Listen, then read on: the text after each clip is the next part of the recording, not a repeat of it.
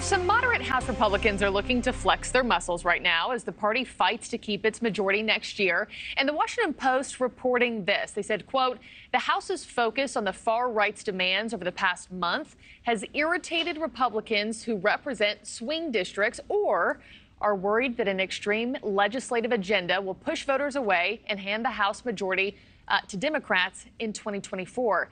Let's bring in Republican strategist Rina Shah.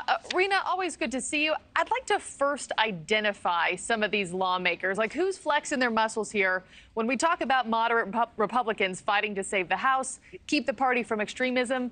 Who is it? Who are we talking?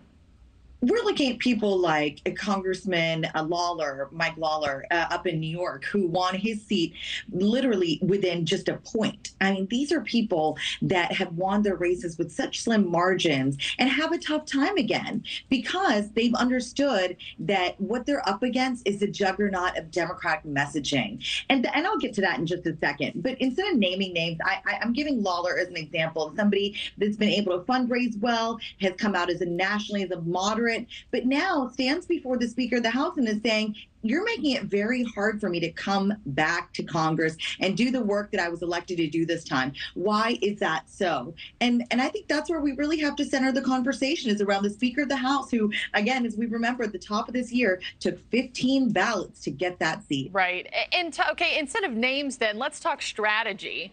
I mean, what are the moderate Republican strategy and what are the issues that will likely help them prevail? And then what maybe might be electorally risky for them instead? Well, first, let's talk about what's at stake. So right now, the nonpartisan Cook Political Report has about 25 seats, at least 25 races marked as toss-up. And in other words, those races are hard to predict about which party or which candidate is going to win the race in 2024. So that's already a tough thing. When you got 25 races on the block, it's hard to figure out who should I give some attention to here. When you're Kevin McCarthy, you can't just single out one member like my favorite Congressman Mike Lawler or another favorite of mine, Congresswoman Nancy Mace in South Carolina. These people are youngish.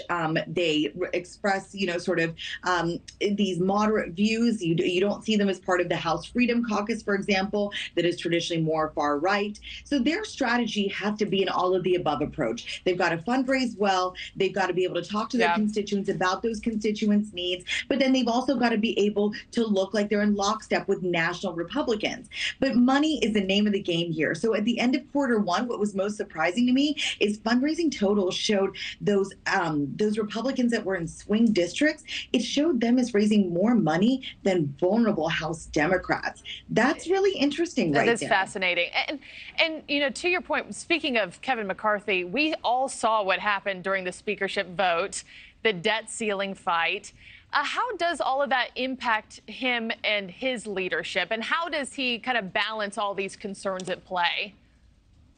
Well, he certainly doesn't rest easy knowing that some of his moderates are raising money really well, because it's not just money that they've got to be concerned about. Traditionally, the Speaker does go coast to coast, showing up in various congressional districts, looking like an ally and boosting certain members that are vulnerable. And again, when the Speaker shows up, more money sort of flows in. But again, despite that fundraising prowess, the GOP really has to be worried about what could be the potentially long-term negative impact of the overturn of Roe versus Wade. And now we saw a trio of SCOTUS decisions last week, SCOTUS being the Supreme Court of the United States.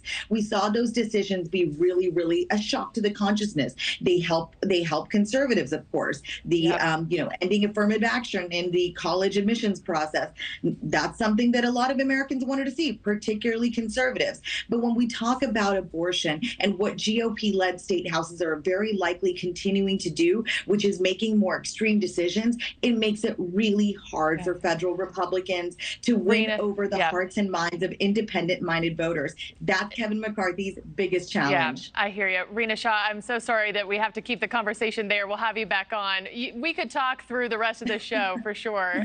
Thanks so much for your time. Sure. Thank you for watching. Go to newsnationnow.com to find NewsNation on your television provider. And don't forget to click the red subscribe button below to get more of NewsNation's fact-driven, unbiased coverage.